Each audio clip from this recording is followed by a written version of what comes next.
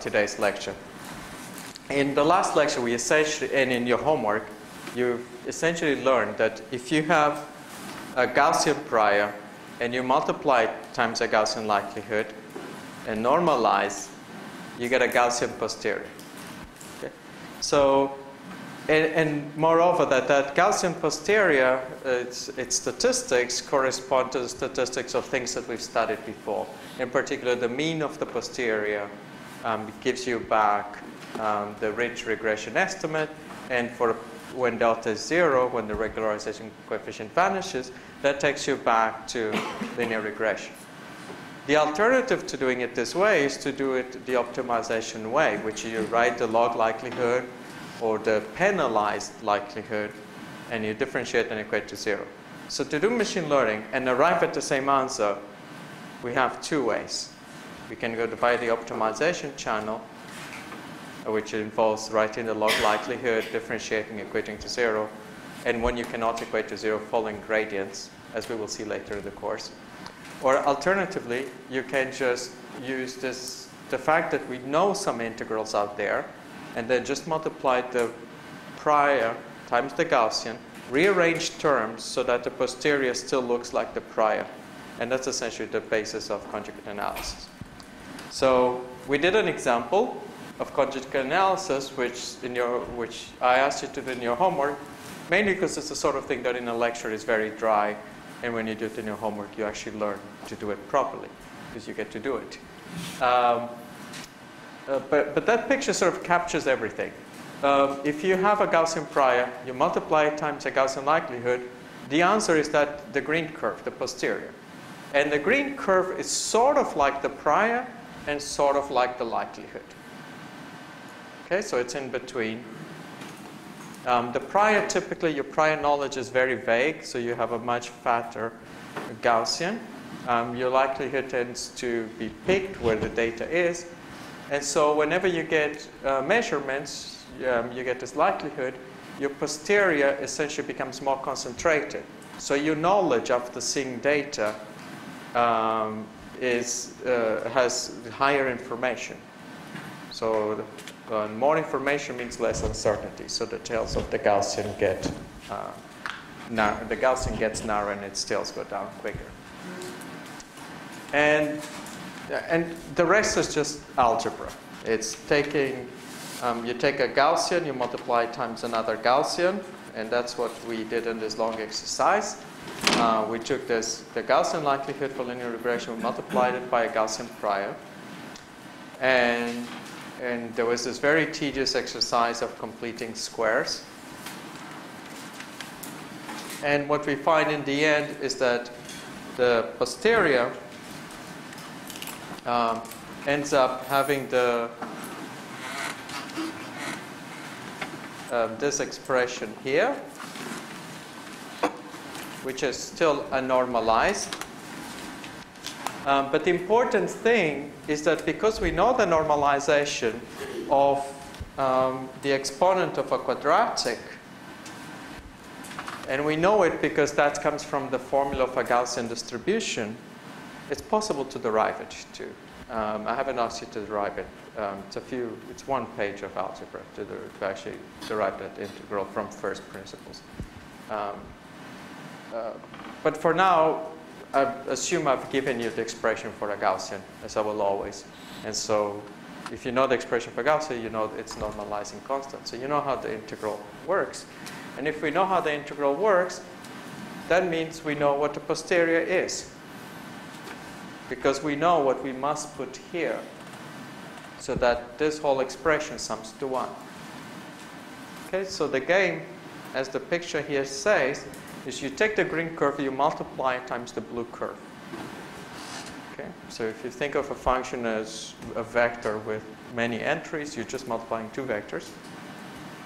And then you're just making sure that that vector, the resulting vector, you normalize that vector to make sure that it sums to 1.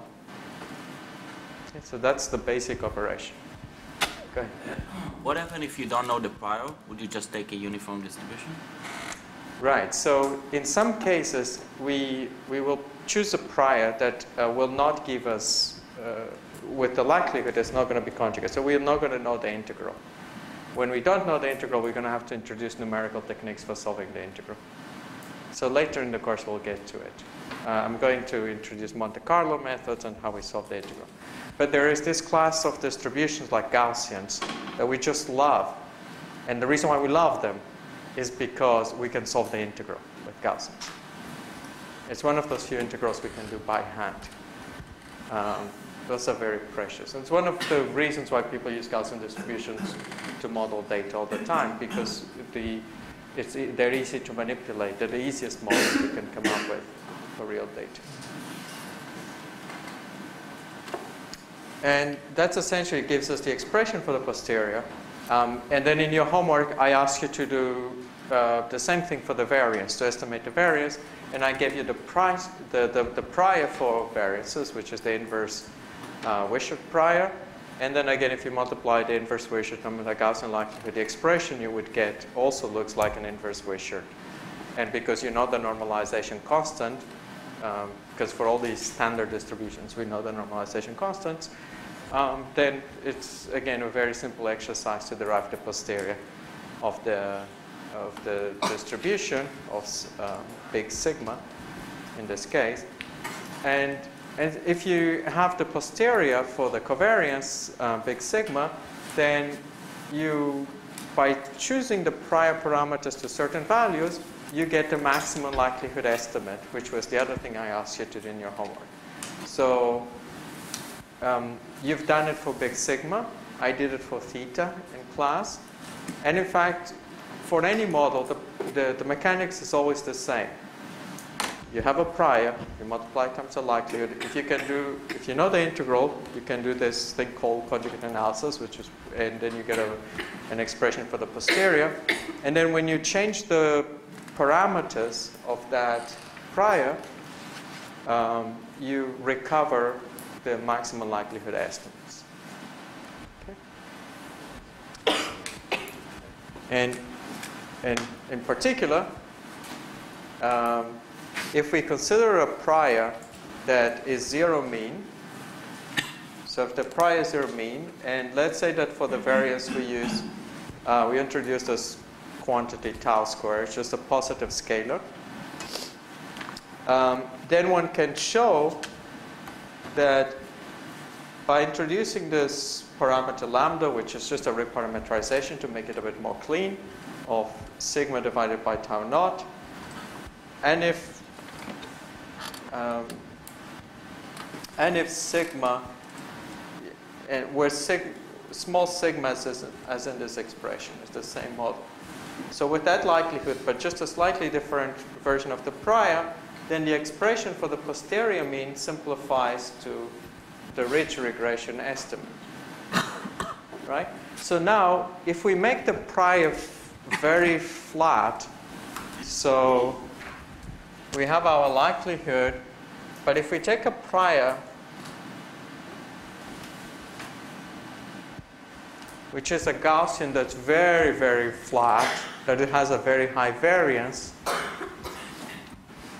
If it has a very high variance, then your tau naught, which is if it has a very high variance, this is sort of, because tau naught is very large, so going to infinity. But if tau naught goes to infinity, lambda goes to 0. And if lambda goes to 0, we get maximum likelihood. And this makes perfectly sense. If your prior is very flat, that means you really don't know what's the most likely location of your theta. You basically are saying, I don't know, by making that prior flat. So nearly uniform. And if you don't know, if your prior doesn't have information, then you should get back the answer implied by the likelihood. Okay. And that's really nice thing about the Bayesian framework, is it allows us to recover the sort of the usual common sense estimators just based on the data. Okay.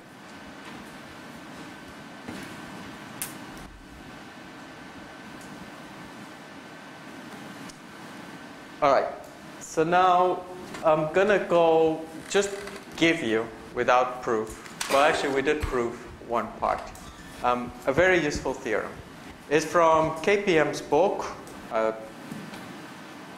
should say Kevin Murphy. So it's from the textbook that I recommend for this course,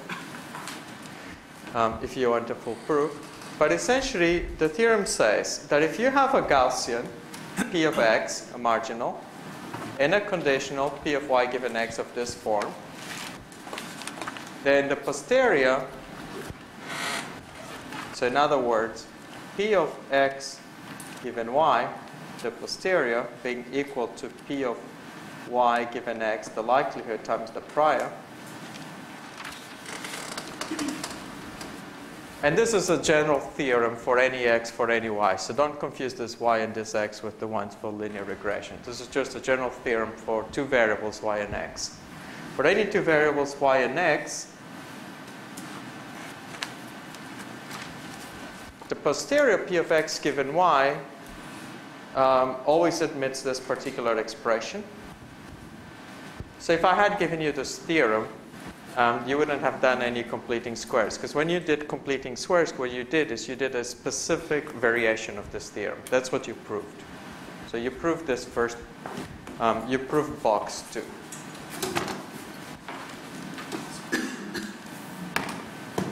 Okay, so this proof we did. One proof that we didn't do was the second box, which is something called convolution.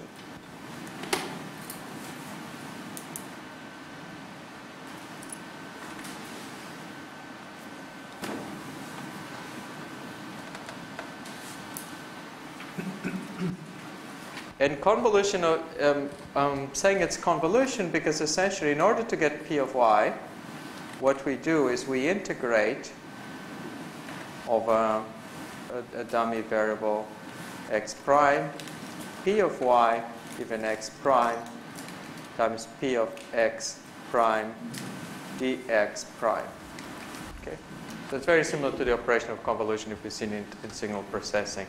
But all I'm saying is if you take two Gaussians, multiply, and then you sum over the variable x, the expression for P of y will always be of this form. Okay? I think I might give you that as a homework exercise later. May or may not, because honestly you don't learn much of doing that exercise other than to manipulate Gaussian distributions. If you're serious about machine learning or data mining, or you want to do something for your PhD that involves machine learning, then I really strongly recommend you do this derivation. And it's in chapter 4 of Kevin's book.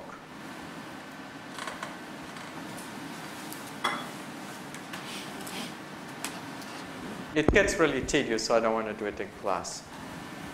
But once you have, we've proved the first part, and once you have the second part, you can pretty much do everything with Gaussians.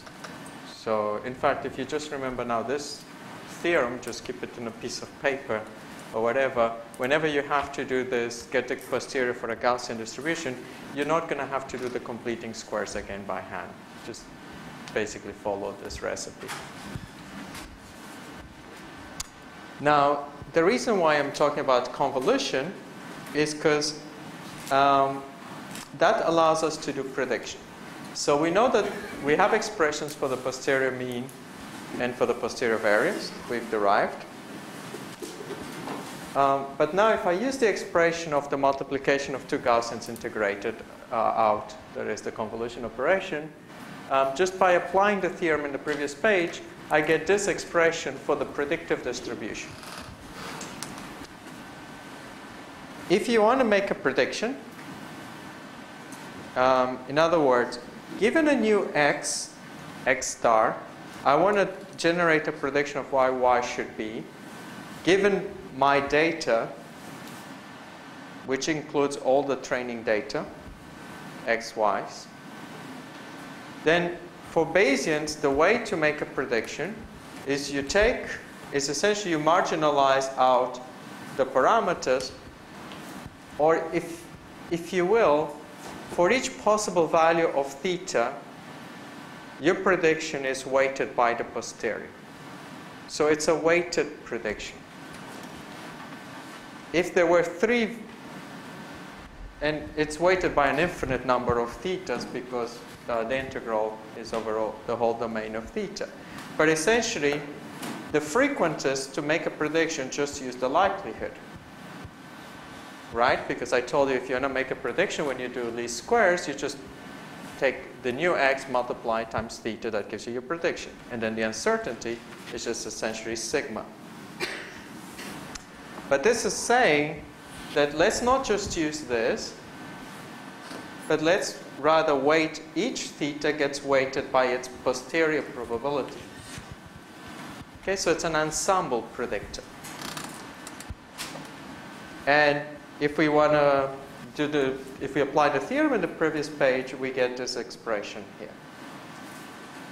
So in contrast to the ML as prediction, the ML prediction was just to take x times theta and have the same variance. The Bayesian way, so the ML basically assumes there is one single theta. If there was in other words, what the ML guys are doing, and note this is true, this integral there is just p of y given x over theta times p of theta. And so I'm just integrating out theta. So that by the rules of probability, there's no approximations or anything. That's just exact application of marginalization. The frequentists approximate this because essentially what they do is they replace this integral by a Gaussian and y given x theta comma sigma squared. And then they use a delta function at theta ml, d theta. Okay, the delta function is just a spike at one value.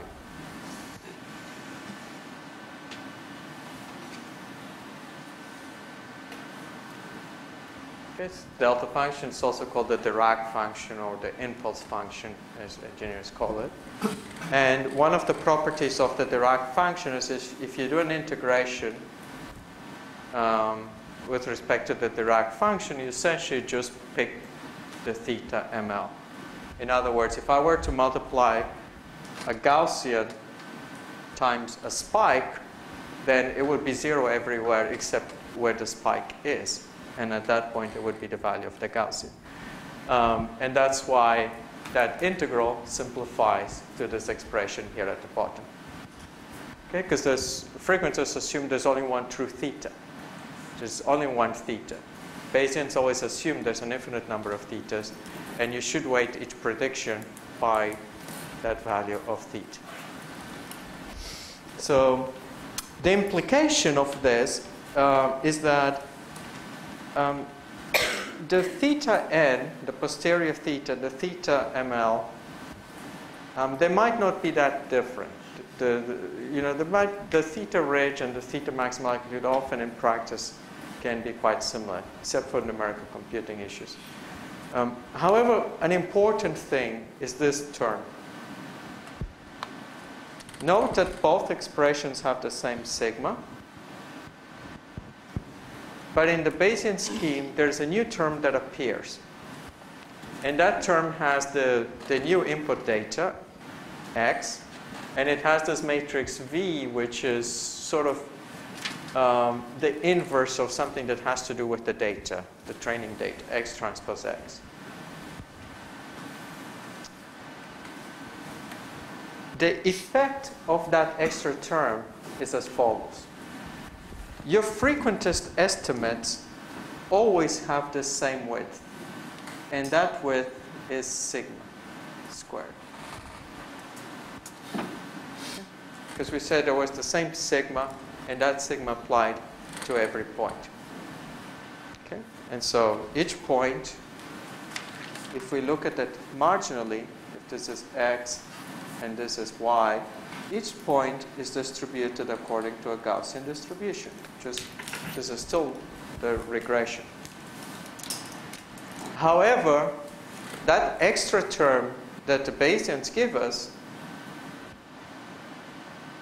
that extra x star Vn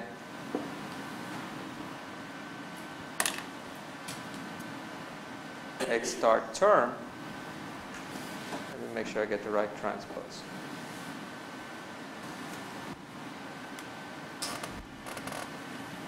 Will ensure that where we have data, so this would be these bars here,